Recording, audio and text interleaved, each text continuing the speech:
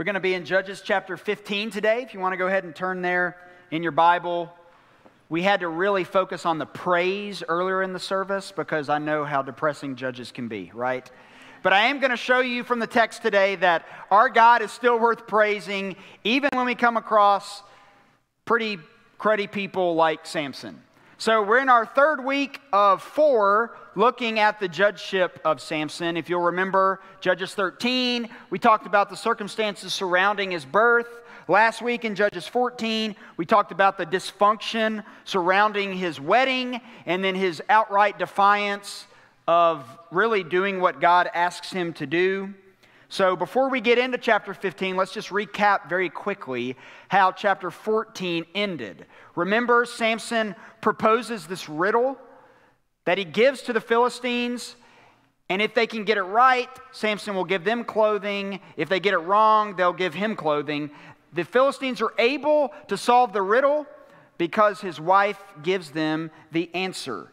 And in the final 2 verses of Judges chapter 14, says this, "And the Spirit of the Lord rushed upon him, and he went down to Ashkelon, and struck down 30 men of the town, and took their spoil, and gave the garments to those who had told the riddle.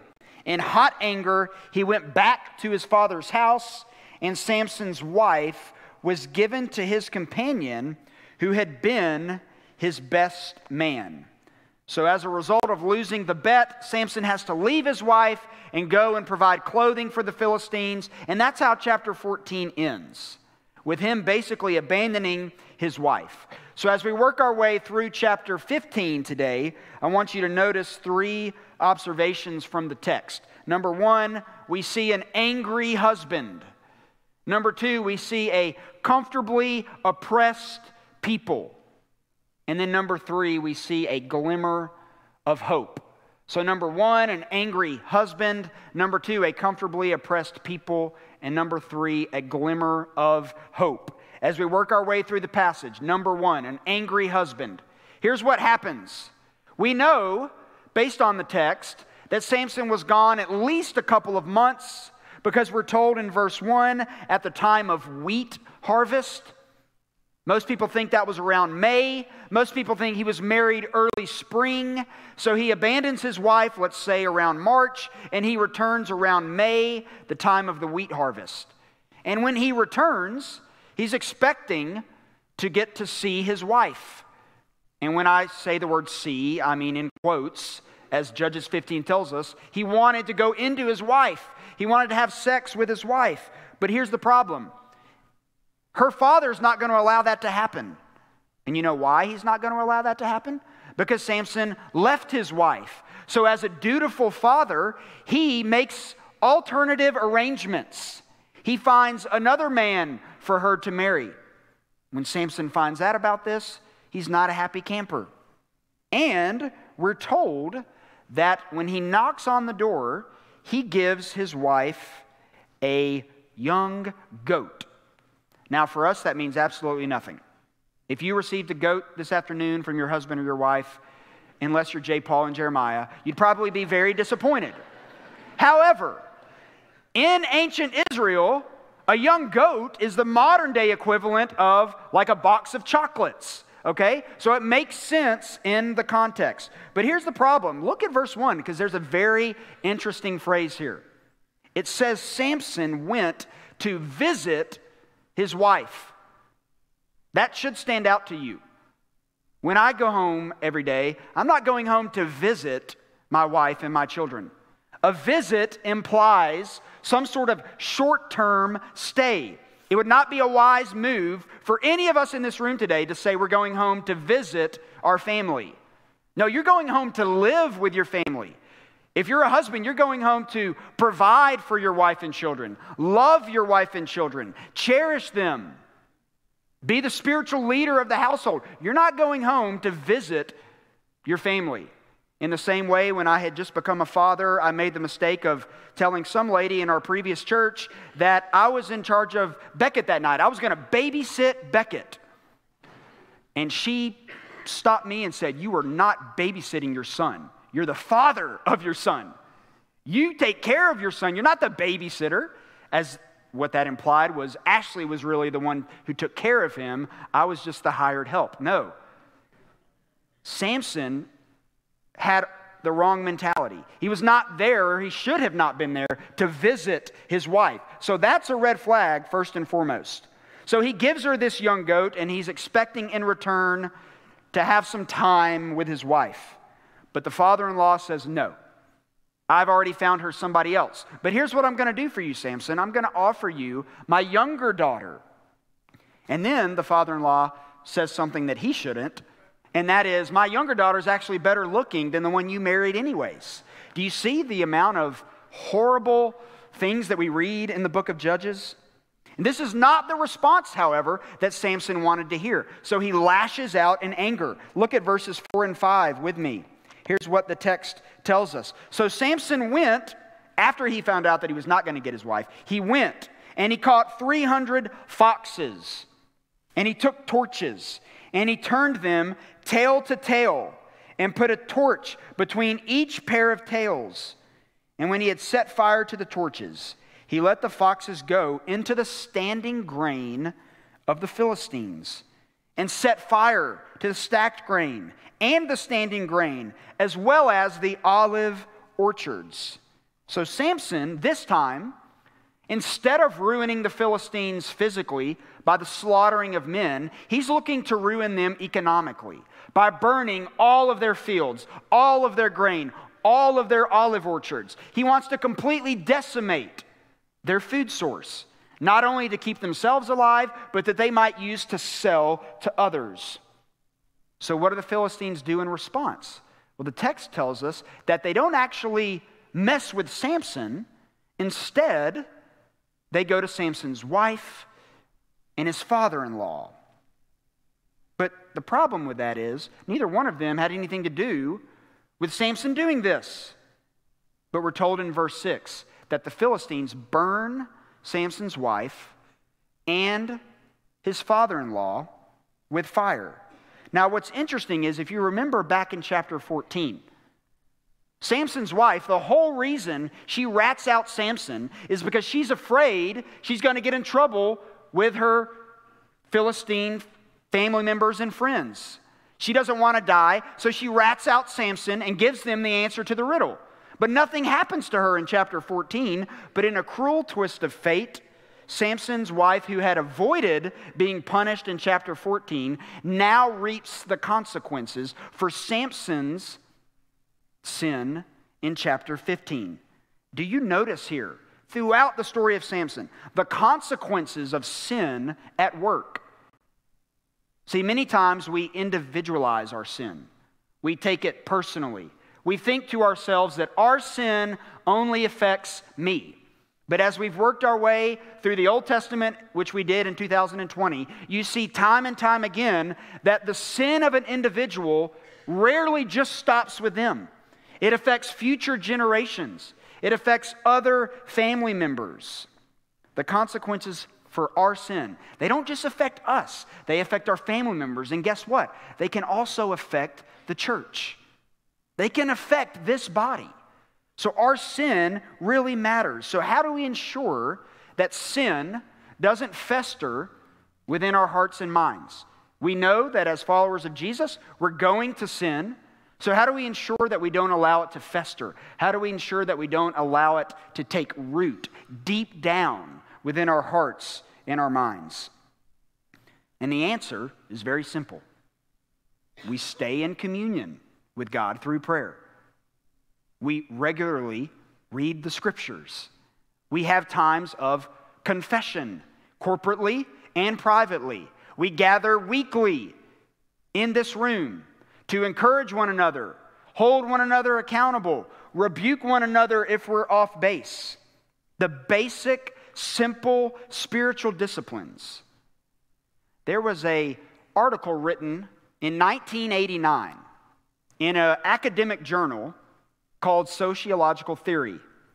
Now, in this article, the author of the article had studied hundreds of swimmers of all skill levels, amateurs, professional swimmers, Olympic swimmers, and he was trying to find out in this article what makes swimmers excellent. Now let me define what he means by excellent. Excellence, he says, is consistent superiority of performance. So he did all this research. Here's what he found. Excellence in swimming was not the product of personality characteristics. It was not the result of quantitative changes in behavior, which is a fancy way of saying basically if a swimmer just suddenly decided one day to train more, that did not necessarily mean his time was going to increase in whatever race he was swimming in. And then number 3, excellence does not result from some special inner talent, he found. Here's where excellence came from, he said. Excellence is accomplished through the doing of actions, ordinary in themselves, performed consistently and carefully, habitualized, compounded together, and added up over time. That's what he found. As he studied excellent swimmers, it was the daily grind of doing the same thing over and over and over again. You know how sin doesn't fester within our hearts and within our church? If we do the ordinary, basic things over and over and over again. If you make a conscious decision to be in God's Word, to commune with Him through prayer, to gather every week for the weekly gathering, if you do those things, there's nothing special or magical about any of them in and of themselves. But if you go about your business, the daily grind of being with Him in the Word and in prayer. Here's the problem with the spiritual disciplines. So many of us, we want to wait until we feel like reading God's Word. That's a huge mistake. We want to wait to pray to God when we feel spiritual enough to pray to Him. We want to gather with the body as long as we have absolutely nothing else going on that weekend. That's not how the daily grind of the spiritual disciplines work. If you're waiting to be excited all of the time to gather for worship or to pray or to read your Bible, you'll never get there. Because we're human beings and things come up and we get distracted and we get discouraged. Now, what I'm not telling you is just basically doing the spiritual disciplines. That doesn't mean automatically that you're going to grow in your faith. Because we all know that we can go through the motions, we can not be paying attention as we read, we can have the television on as we're doing our Bible reading, we can pray with our eyes wide open as we're on the baseball field or whatever. So there's all of these ways that you can not be intentional within the spiritual disciplines. But brothers and sisters, let me just challenge you to make the effort, to be diligent in just doing it over and over and over again. All of the spiritual disciplines, they're interconnected. So when you're not in God's Word, it's not surprising that you wouldn't want to pray or that you wouldn't want to gather with your church family. And when you're not gathering with your church family consistently, it's not surprising to me that you're not interested in praying or reading God's Word, because all of these disciplines are interconnected. But over time, if you do them, and more importantly, if you pray that God would give you the desire to do them, I believe He will. He will give you the desire to make that a consistent part of your life. Here's what the article said. He says, it is incorrect to believe that top athletes suffer great sacrifices to achieve their goals.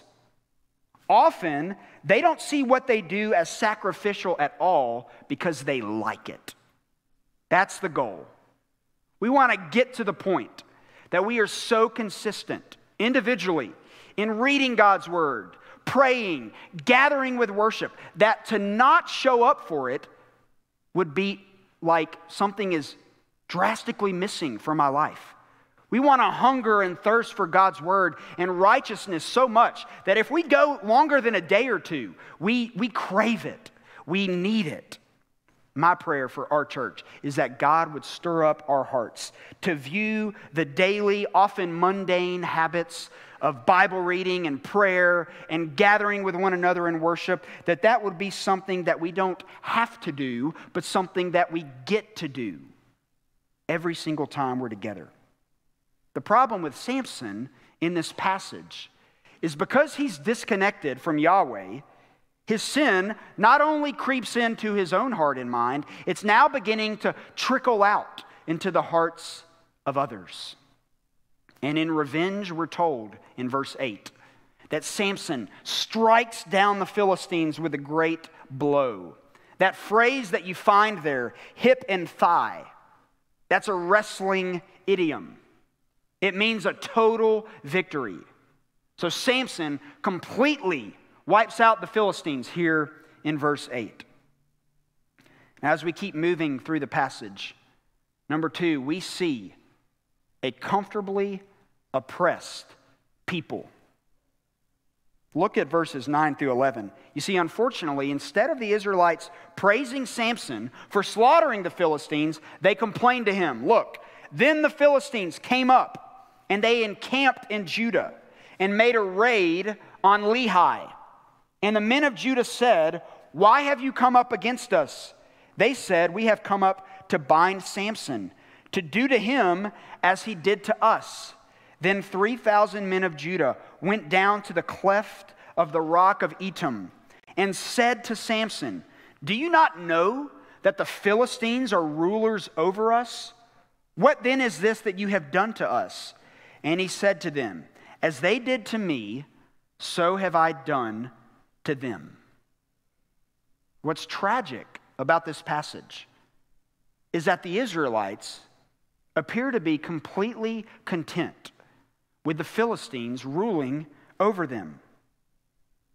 They're fine with it. They don't want to do anything, they don't want Samson to do anything that would rock the boat. Look, we don't like the Philistines. Yeah, they're kind of mean, but as long as we walk the straight and narrow and they tell us to do what we're supposed to do and we do it, we're going to be safe, we're going to be protected, we might even have peace. But as one commentator points out, what the Israelites don't realize is that this Philistine aggression that is taking place at Lehi is actually a way to break the comfortable relationship that has existed between Israel and the Philistines. God did not want the Israelites to be comfortable under Philistine oppression. And in chapter 14, when God used Samson's riddle to create this initial hostility between Samson and the Israelites, he is using in chapter 15 this Philistine aggression as another way to break down the peaceful relationship that had come to exist between the Philistines and Samson. So we have to ask the question, how is it possible that the Israelites are comfortable under the oppression of a foreign power? It's the same way that Israel was comfortable when they were in Egypt. Remember the story? Moses unleashes all of the plagues. Pharaoh finally allows the Israelites to leave. They make it to the Red Sea. They turn around and they see the Egyptians chasing after them, and they complain to Moses. In chapter 14, 11, and 12, it says, "They said to Moses, 'Is it because there are no graves in Egypt that you have taken us away to die in the wilderness? What have you done to us in bringing us out of Egypt? Is not this what we said to you in Egypt? Leave us alone, that we may serve the Egyptians. For it would have been better for us to serve the Egyptians than to die in the wilderness.'" This is not the first time that the Israelites have been comfortable living under foreign oppression. Even though they were not in charge, they felt secure. They felt at peace. Now, while none of us in this room are under the oppression of a foreign nation, those in this room that are not in Christ are under oppression. You're under the bondage of sin. And you know why evangelism in 2022 is so difficult? Because a lot of people that are lost in their sin and destined for life away from God forever, they don't even realize that their sin's a problem. And you know why they don't realize their sin's a problem? Because sin deceives. So many people that we know are walking around lost, dead in their sin, and they think that they're okay because their life is successful. They have a job. They're making money. They have financial flexibility to go and do fun things. Their health is okay. I was talking with a gentleman in our own church who serves at the harbor faithfully every week. He was meeting with a man not long ago, trying to share the gospel with him, trying to help him understand his need for a Savior and how he was lost in his sin. And the man straight up told our church member, I don't need God. I don't need Jesus. I like having sex, he said, and I want to do it my way, whenever I want to do it. And our church member responded appropriately, the reason you think that way is because you are deceived in your sin. That's one of the ways that sin works. It deceives us. Let me speak to those in the room for a moment that are not in Christ. If you are here today and you think you're saved because you occasionally maybe lie or get angry or break the law, but your life still seems to be fine, you still have a job, your family's still healthy, you seem to be doing well, then that indicates to me that you don't understand the gospel. Because the gospel is not about a good person waking up and seeing the gospel and saying, oh, this is going to make me better. No, the gospel is for sinners in need of a Savior. Nothing else, brothers and sisters. Now I'm talking to saved people in the room.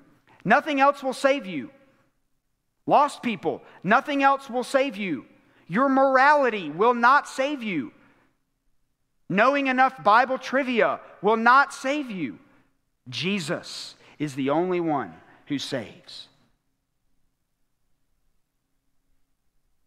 You see, sin deceives us into thinking that as long as I don't get caught, or I don't lose my job, or I'm not unhealthy, that I must be okay with God. Deception. The lie of American Christianity right there.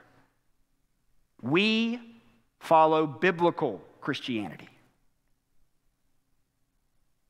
If you decide that I'm just going to take my chances, that I've done enough, that I've been good enough, nice enough, shown up to church occasionally because culturally it's what you do here, it won't be enough. Because salvation is not based on our effort in any way, shape, or form. You see, Israel was comfortable in their oppression because life was going well for them.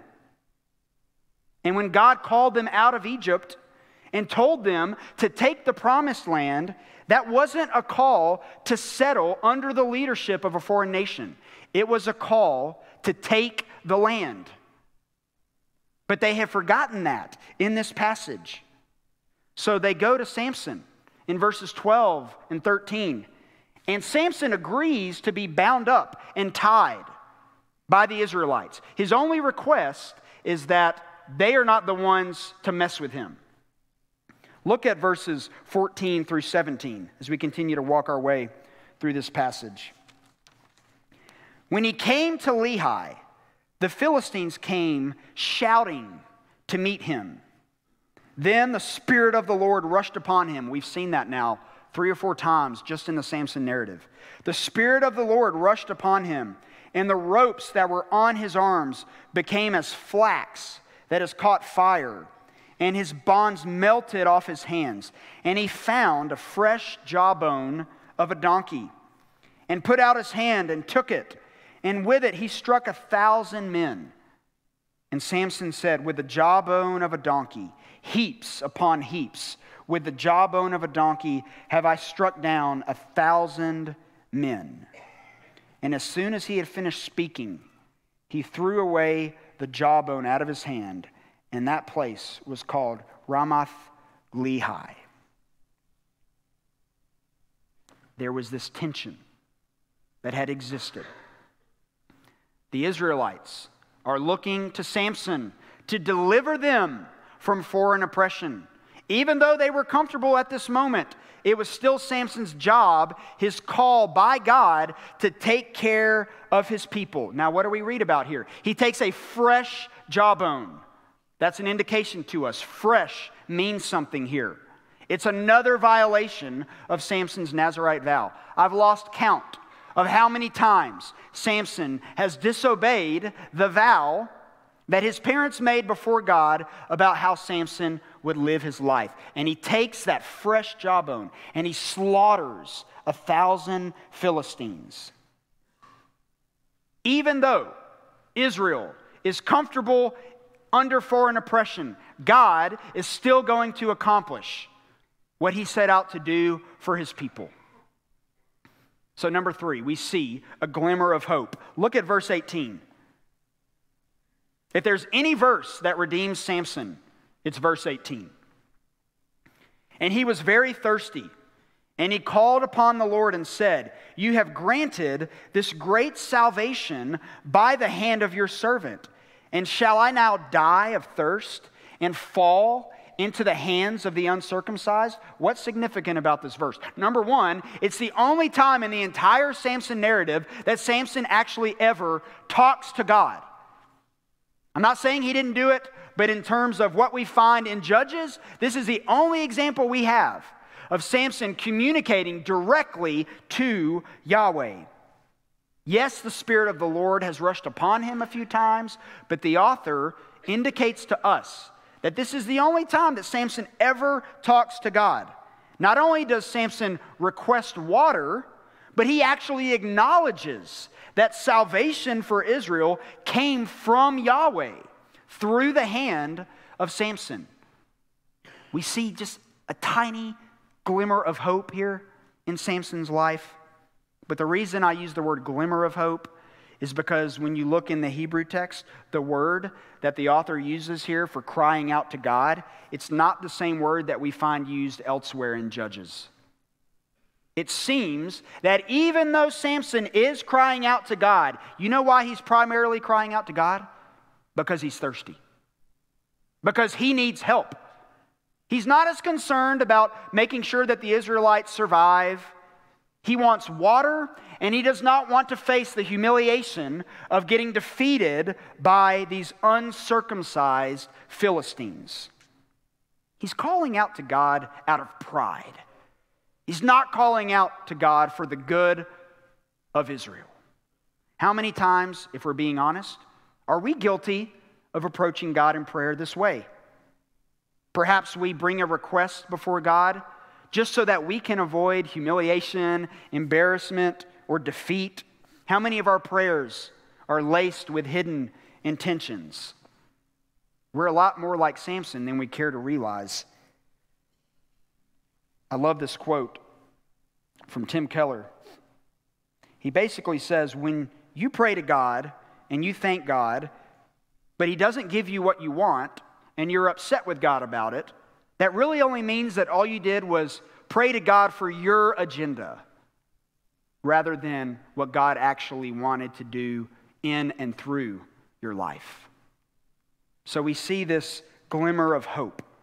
And as this episode unfolds in verse 19, in spite of Samson's constant disobedience, constant lack of respect for the Philistines, lack of respect for his wife, his family, what does God do? In verse 19, we're told God splits open the hollow place and water comes out. And Samson drinks it, his spirit returns, and he is revived. So here's the question. Why would God continue to take care of Samson and the Israelites in spite of their behavior? Why? Why does God do this? Let me summarize what one commentator wrote. As we have witnessed so many times before, contrary to the reader's expectations, in the book of Judges, God operates not on the basis of traditional orthodoxy, which teaches that obedience brings blessing and disobedience a curse. On the contrary, like the nation of Israel herself, Samson deserves no consideration from God. Yet Yahweh hears and delivers time and time again. His agenda for his people cannot fail, despite the people's seeming determination to commit national suicide. Don't miss what the story of Samson shows us. Samson doesn't deserve God's help. Israel does not deserve to be delivered from oppression time and time again, until you realize that ultimately the book of Judges, ultimately all of God's word, everything that happens in the existence of this universe is not about us as it is about God's glory. That's why God helps Samson in this passage, because it brings glory to himself. It elevates the name of Yahweh. If you're in Christ today, God's plan for your life will not fail. He is sovereign. That's no motivational speak. Believe me, I'm not trying to pump you up as you leave today.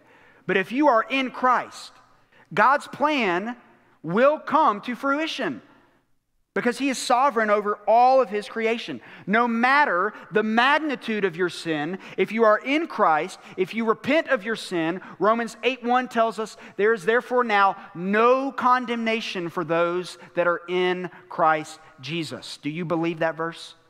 There is no condemnation for those that are in Christ Jesus. But if you're not in Christ today, the curse for disobedience is eternal. It is eternal separation from God in hell. The gospel, however, provides good news. It teaches that Jesus took the curse for all of those that repent of their sin and believe in faith that Jesus came, lived the perfect life, was crucified, and was resurrected. If you come to faith in Christ today, there's more than just a glimmer of hope for you. There is unending, boundless, full, eternal hope for all that are in Christ. However bad you think you might be, Samson is probably worse. And yet God continues to use Samson. He's not making excuses for his sin. He's not condoning his sin. But God's plan over this creation trumps whatever we might ultimately do. Yes, our sin matters. Yes, we should confess it and repent of it. But God still used Samson to be His chosen agent to save His people from Philistine oppression. And for you, if you are in Christ or you are contemplating coming to faith in Christ, Jesus is your chosen instrument to save you from your spiritual bondage, so that you can be reconciled to a holy and perfect and righteous God. That is the gospel. Let's pray together.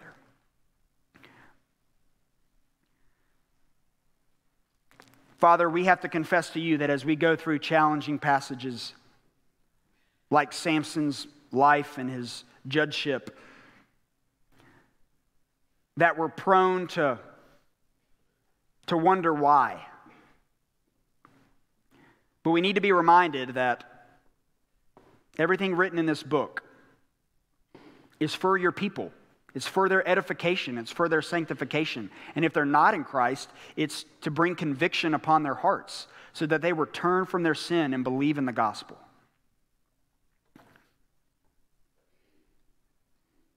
So we thank you for Samson's life. Not an example of somebody we should follow, but rather how we see you continuing to work through him to accomplish your purposes in the world.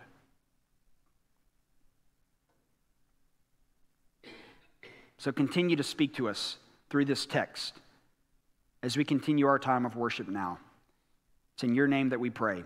Amen.